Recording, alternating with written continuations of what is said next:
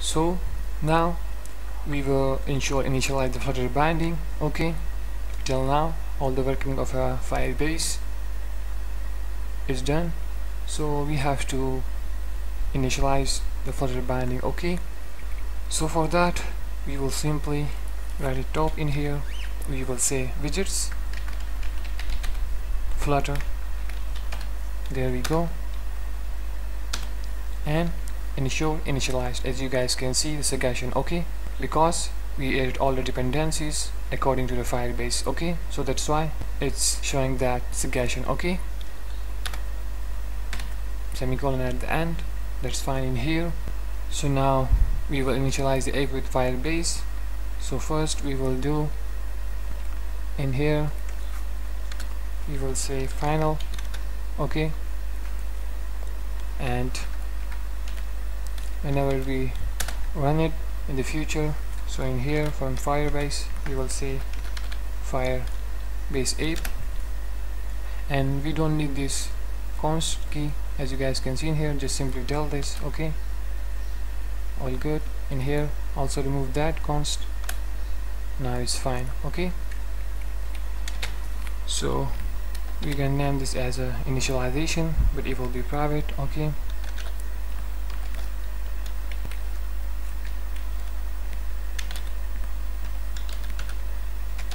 okay, it's fine in here. Let's go initialize it, Firebase dot initialize app. Okay, it's fine in here. So it's going to be stored inside the initialization. Okay, for now we will simply remove that material A from here. You will add that later. Okay, it's fine in here. Now we will simply return the future builder in here. Okay, as you guys can see in here, all good. Now it will take some parameters. The first one will be future. Okay, and in here we will say initialization. Okay, that one, in which we initialize the app. So that's why we wrote it here. So in the future, whenever we run the application, it will initialize the app. Okay, first, right after builder and contacts comma snapshot, basically it will contain our data. Okay, and now we will set the if condition in order to check it. So let's say if and snapshot will contain all of our data. Okay, snapshot connection state. Okay, if it's equal to connection, there we go, connection state dot rating, there we go. And in that case we will show the output. Okay, so what's that basically means? In the future, whenever we run the application, okay, and if it's contains some kind of data, and the connection state will be equal to the connection state dot rating according to any reason of floating or anything. So if there will be waiting, so only then we will show this output we are about to write. Okay, so in here we will simply say return, okay, material app, and in there we will simply say home, and right in home there will be scaffold widget. There we go, right in the scaffold as usual body. Okay, and let's have a center widget in there, and we will show that right in the center. Okay, and here child, again center, child, and go with text, and in text we will show that. Okay, we will say something like welcome to photo sharing loan app. Okay, as you guys can see in here. So if it's contain data and their connection state will be equal to the connection state dot rating according to any kind of floating. So if they will be waiting, only then we will show that. Okay, otherwise he will not show that. Now right after, in here we will say else if. We will set the another condition. In there we will say snapshot dot as error if there will be any kind of error. Okay, in that case we will simply show some output. So for that we will simply copy that from here to here, copy it, and in here we will simply paste it. Okay, as you guys can see. So in order, if there will be any error, so we will say something like an error occurred. Okay,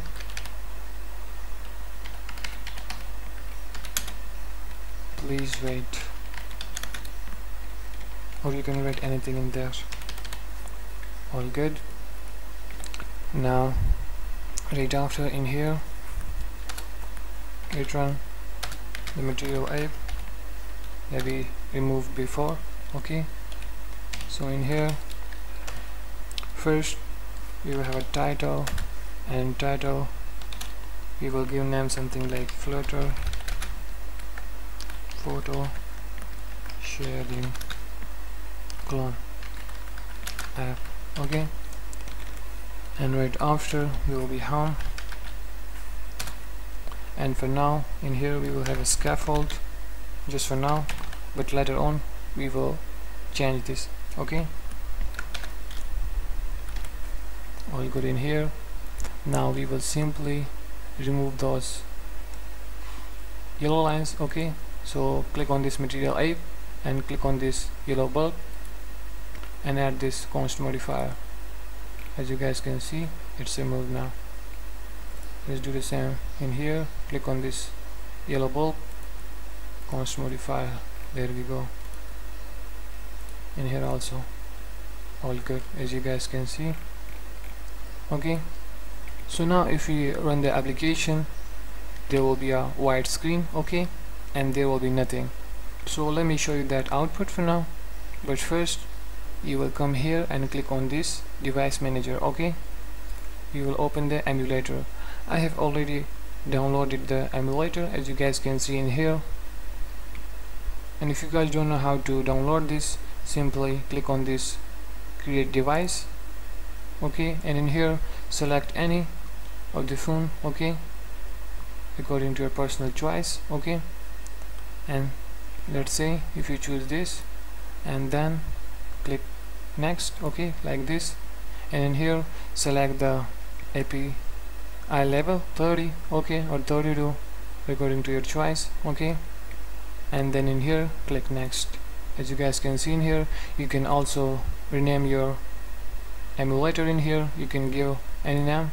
Okay, whatever you want, and then simply in here click on this finished. Okay, and it will create the virtual device for you. Okay, the emulator. I have already downloaded 2 of it, so I will not download this time. I will simply close this in here.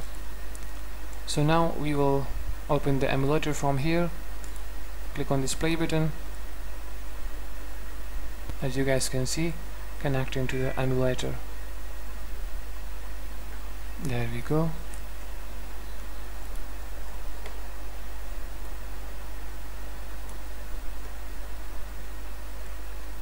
We will remove this plus negative sign one by one. Okay,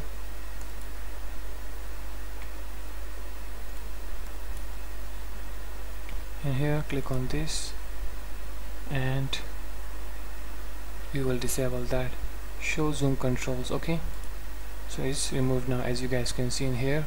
Okay, all good.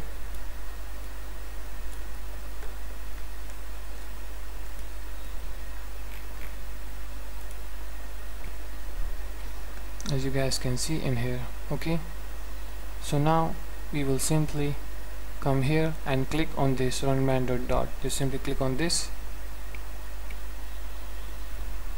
Just wait for a while.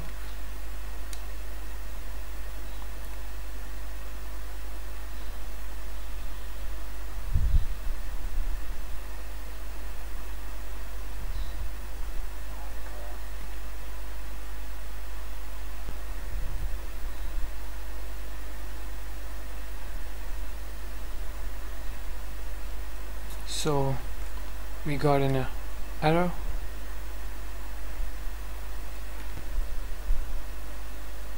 Let me see that. So we have to change the minimum SDK version. As you guys can see in here, it's 16 for now. We will change that to 19. Okay, so for that we will simply go to Android. In here open that app, and in here open that build.gradle. okay, in here as you guys can see minimum SDK version, we will remove that from here, and in here we will write 19. okay, and also in here we will say multi in here,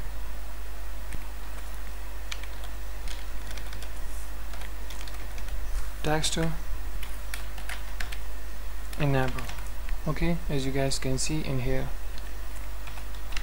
set this to true because it's a new version of a Flutter. okay, so in here we have to set this minimum SDK version to 19. okay, and right after set this to true. All good.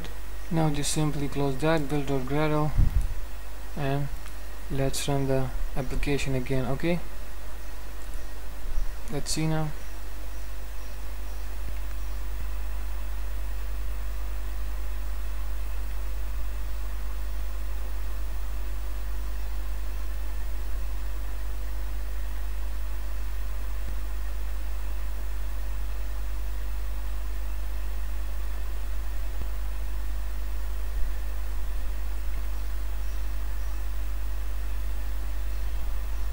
As you guys can see, our application is running now.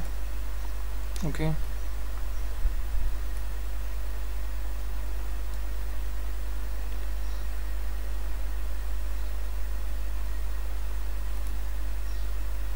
and there we go with the white screen as I told you before. okay, because there's a scaffold in the home and there will be just a white screen, but later on we will work on that and we will create a beautiful UI. okay, so now let's do the last thing to remove that debug banner. okay, from here this red line.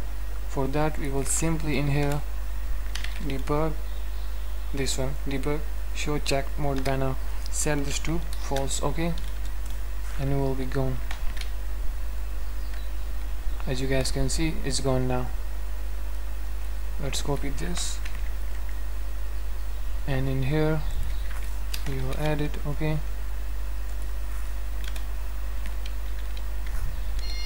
and let me tell you one more thing. In here we will set the spelling for sharing. okay, and now let me show you that tags. okay, in order to check the connection state if it's equal to waiting or not. okay, so for that we will simply come here and cut the process. okay, simply cut it like that and then run main.dot, click on that. okay, you guys will see the welcome to photo sharing clone app just for a second. okay,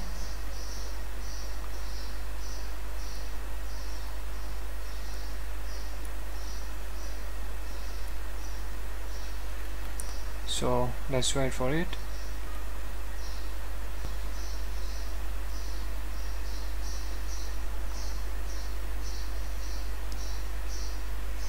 As you guys can see, it was there just for a few seconds and it was welcome to photo sharing clone app. okay, so if you guys didn't notice that, move the video a little bit back and you guys will notice again. okay, that there will be a welcome to photo sharing clone app. okay, it will be just for a few seconds.